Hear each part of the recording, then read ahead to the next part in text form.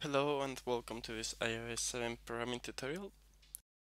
Today we are going to go over how to use table views, specifically dynamic table views, which are just tables where the number of rows depends on our content. It's not just a static number of rows.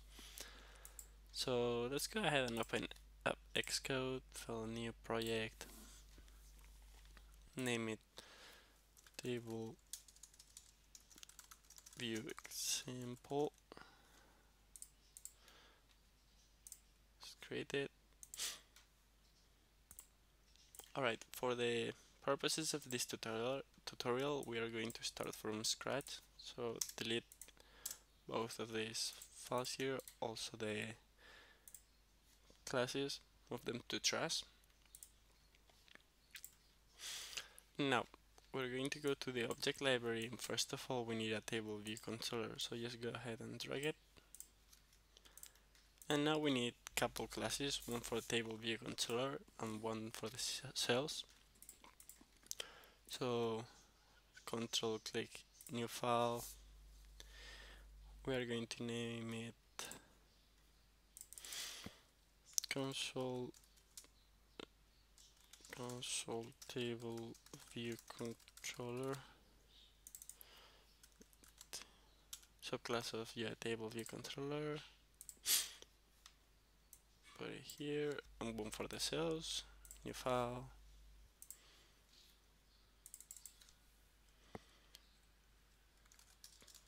console table view cell, so table view cell, next, create it. There we go. Alright, now we need to link them. So we've done this a couple times, so I'm not gonna go in detail on how to do it. Say console table view controller dot there, and finally here console table view cell. Now, the way cells work is they're just basically small views, thus we can just drag objects to it. So go ahead, drag a couple text labels. Oop, there we go.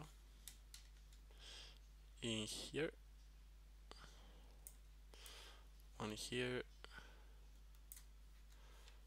another one here. Also, let's drag an image. We're going to have to, oops, adjust it a bit. Let's see, let's put it around here.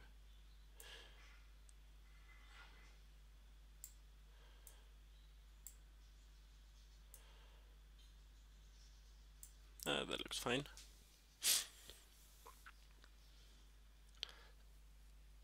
And remember, we are going to have to link this to some of the classes. So go ahead, go to the console table view cell.h, and we're going to create an outlet for each of them. It's going to be console image, no, sorry, name label,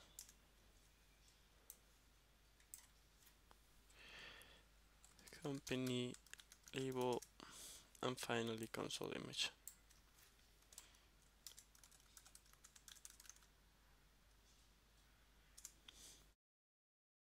The purpose of these table views is just going to be, this is going to have a name of a new console, the company that makes it, and an image.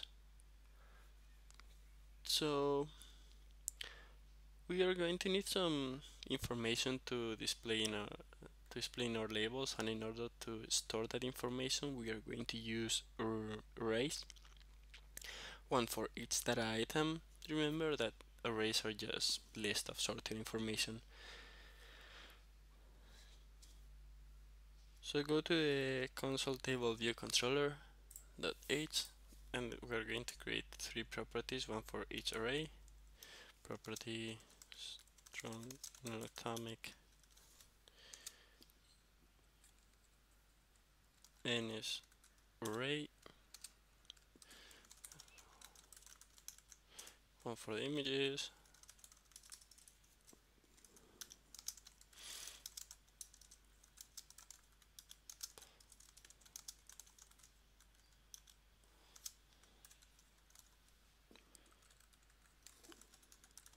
one for the companies, and finally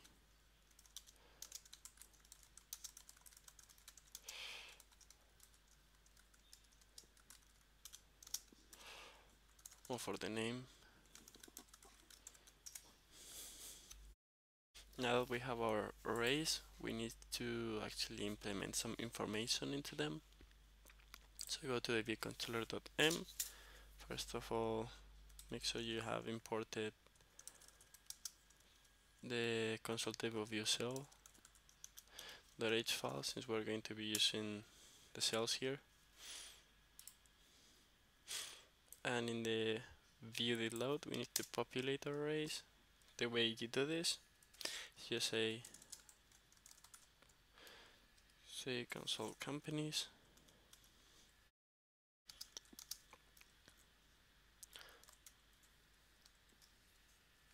Microsoft, one more for Sony,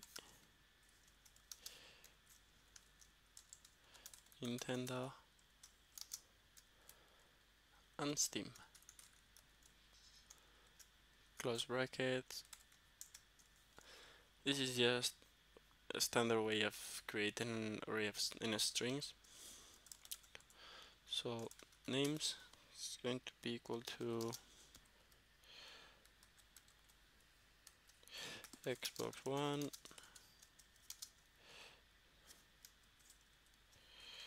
PlayStation 4,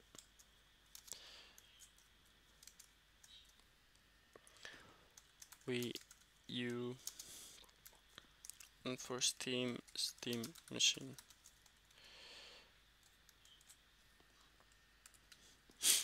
Finally, console images. These are not the actual images, these are just the names for the files we're going to need. So it's going to be Xbox One,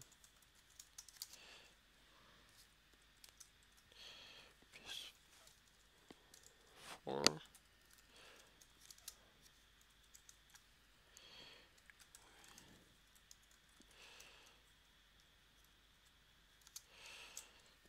and Steam machine.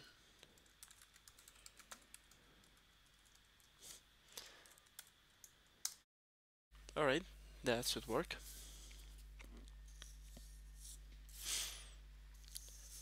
Now, for the images, I have added a folder in the description of video, so you can just go ahead and copy it from there.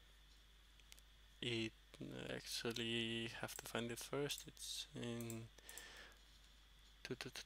here, console images. So just select them and drag them to the supporting files folder.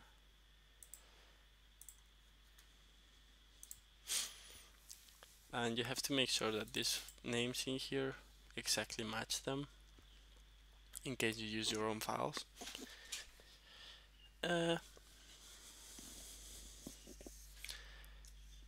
Now we need to define a couple methods to specify some properties of our cells, like how many cells there will be and how many rows, all that.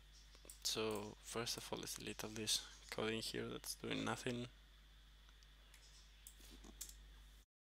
So number of sections in table view, this is just going to be 1. And number of rows in section,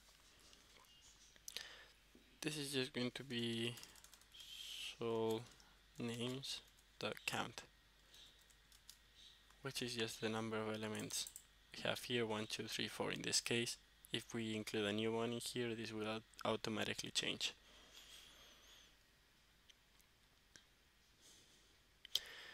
Now we just need to prepare our cells to work. So we're going to use this method called UI table view cell pointer table view cell for round index path. Just press tab in there. We're going to need static and a string. We're gonna call it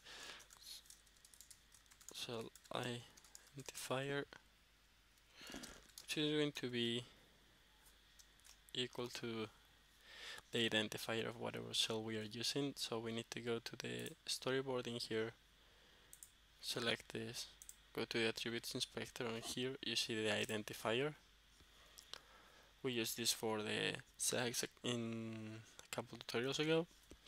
So in this case, for the cell, we're just gonna say console table cell, copy it, make sure it actually changed there, and we're just going to paste it in here.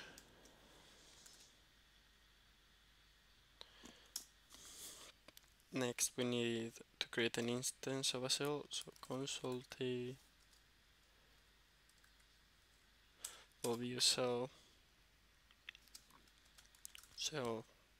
pointer is going to be equal table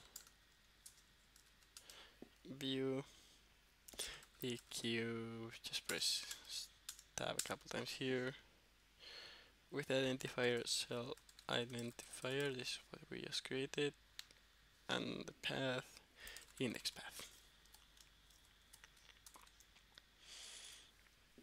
Now long row is just an integer, well, a long, but it's very similar. Index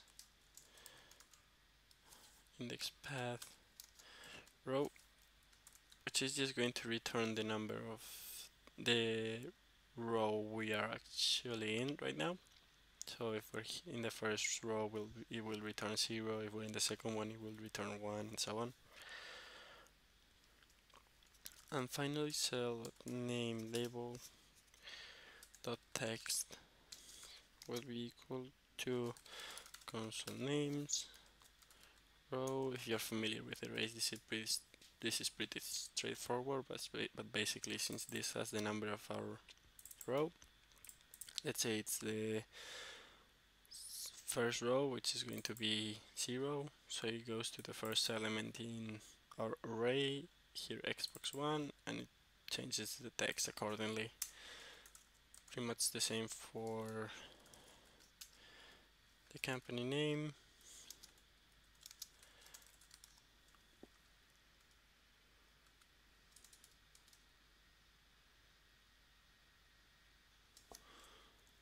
Console companies. Row. And for the images, shell dot console image dot image. We can't just say that, so we need a UI image. The way you create a UI image is image named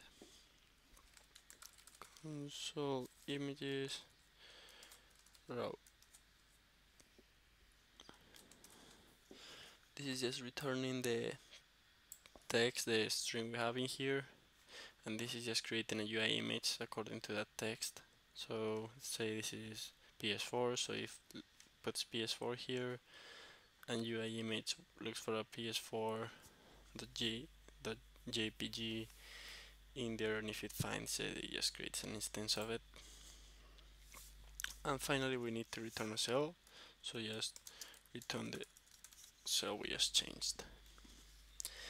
Little detail you should add in here, it's going to be this snippet of code. So dot table view set content inset y h inset make. Alright, it's gonna be 20. So dot table view content inset dot left. So the table view content So bottom and the right, shelf table view content insert right. I'm going to explain this in a second, so just go ahead and try this out. Just compile it, build it.